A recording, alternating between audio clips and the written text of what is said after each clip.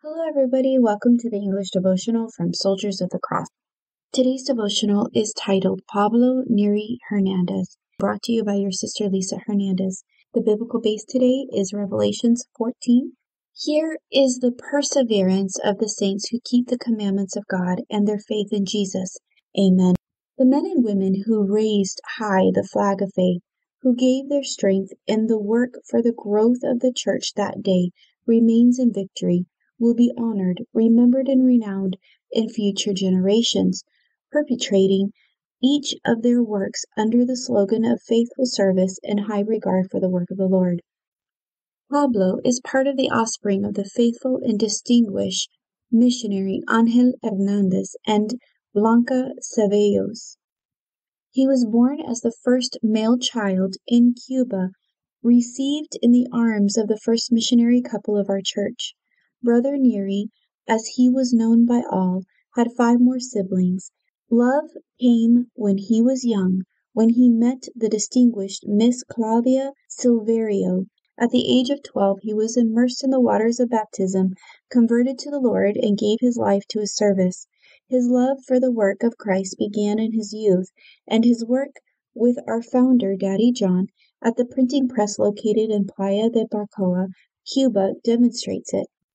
In addition, he strongly collaborated in the construction of the Daddy John residence for the elderly in Colón, Cuba.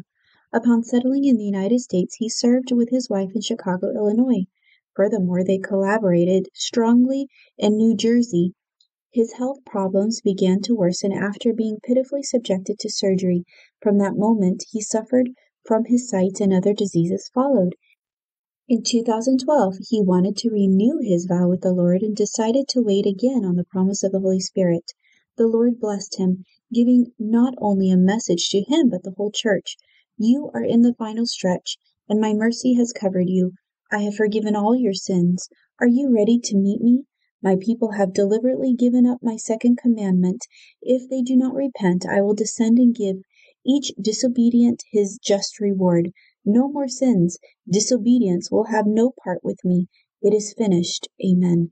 Today, the people of God rejoice to have had in their ranks a faithful soldier of Christ, a lover of praise, an enthusiastic man, and fighter for the church of God and his family. Amen. My brothers and sisters, once again, we read of a man who dedicated his life to the service of the King.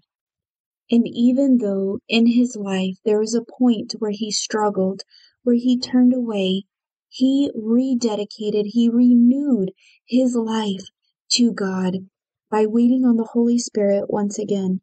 My brothers and sisters, no matter what you go through, no matter what path you take, no matter how far away you stray from the Lord, you can come back. God is waiting with arms open wide for you. You may be in the final stretch. You may be in the beginning of your life. You may be in the middle of your life, full of health and vitality. But my brothers and sisters, no matter where you are, God is waiting for you with his arms open wide. Amen. May the Lord receive the honor and the glory.